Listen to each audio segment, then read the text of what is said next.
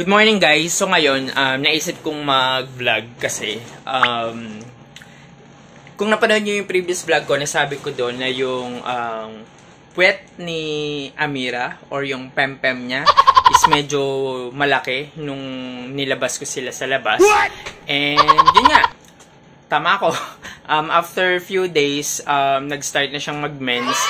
And yun, so I think I have to prepare her na para sa breeding session niya. And what I am going to do now is to groom her para hindi masyado malago ang buhok niya hanggang sa panganganak na niya.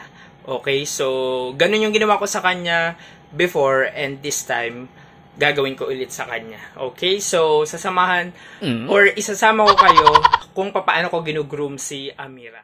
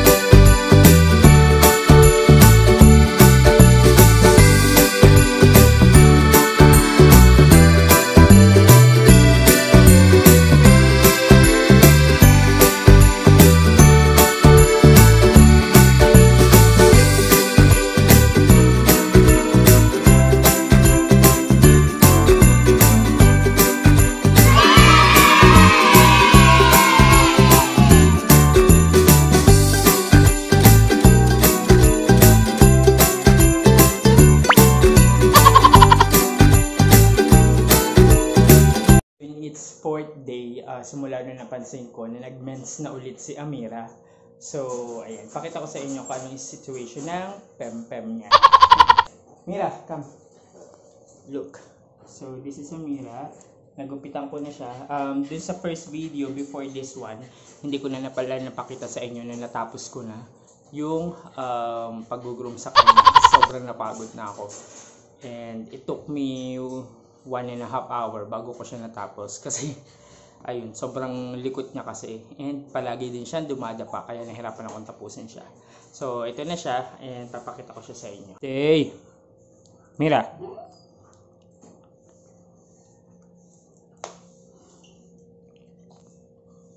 so ayan, so kung mapapansin nyo, yan, masyadong maraming dugo nilalabas sa puwet niya. And ayan,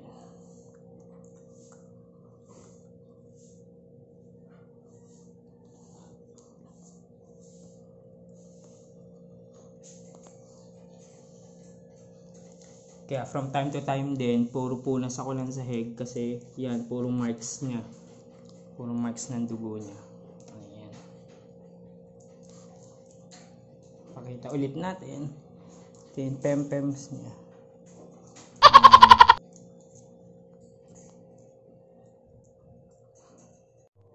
So ayun, bale, fourth day na ngayon, and sa 10th day, ang first session niya for mating. So far naghahanap pa ako ng ibang male Shih Tzu dogs na pwede ko i-partner sa kanya.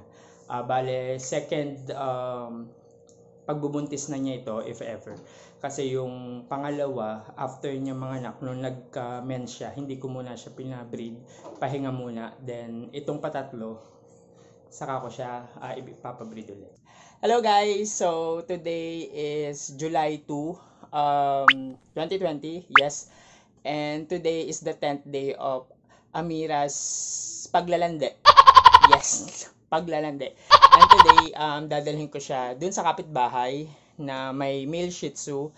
So, I decided na sa kanya ko na lang ipa-mate para hindi na ako mag-travel or hindi na ako kumontak ng tao na pupunta pa dito sa lugar namin or sa bahay namin.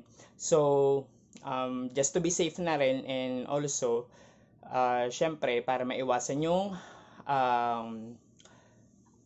virus, yung alam niyo na. So, yun. So, ngayon, pupunta ako ngayon sa kapitbahay. Isasama ko si Amira. And, yun.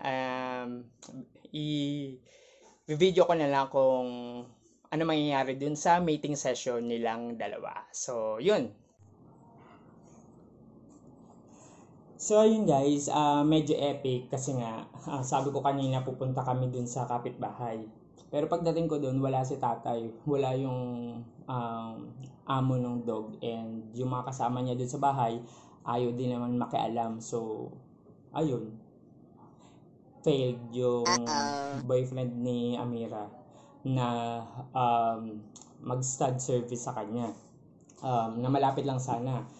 So, I don't have a choice kundi nagmadali ako mag-research sa Facebook kung sino yung mga available stud service na pasok sa budget, sa presyo, and also yung time and willing mag-home service kasi mahirap pa-home service ngayon. And ayun, good thing nakahanap naman ako ng